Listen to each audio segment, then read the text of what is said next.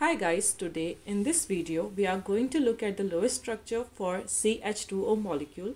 It's a chemical formula for methanol and it is also known as formaldehyde.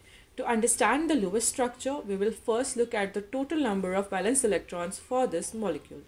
Carbon has 4 valence electrons, oxygen has 6 valence electrons, and each hydrogen will have 1 valence electron. So in total we have 12 valence electrons for this molecule. We will place carbon atom in the center because it is the least electronegative atom here. So it will go in the center. We will place hydrogen atoms around it like this and one oxygen atom around it like this. So if you see here, each hydrogen atom only requires one valence electron to attain a stable structure. So we will do that. We will share one of its electrons with carbon atom to form a bond, and here each hydrogen atom will now have 2 valence electrons in its outer shell, which means it has attained a stable structure. If you see here, oxygen atom requires 2 valence electrons to complete its octet, and even carbon atom requires 2 electrons to complete its octet.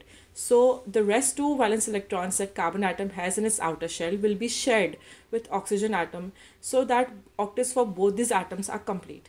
So you see here there is a double bond between C and O, but there is a single bond between C and H. So this is the Lewis structure for CH2O, in which carbon atom has single bonds with both the hydrogen atoms and a double bond with an oxygen atom.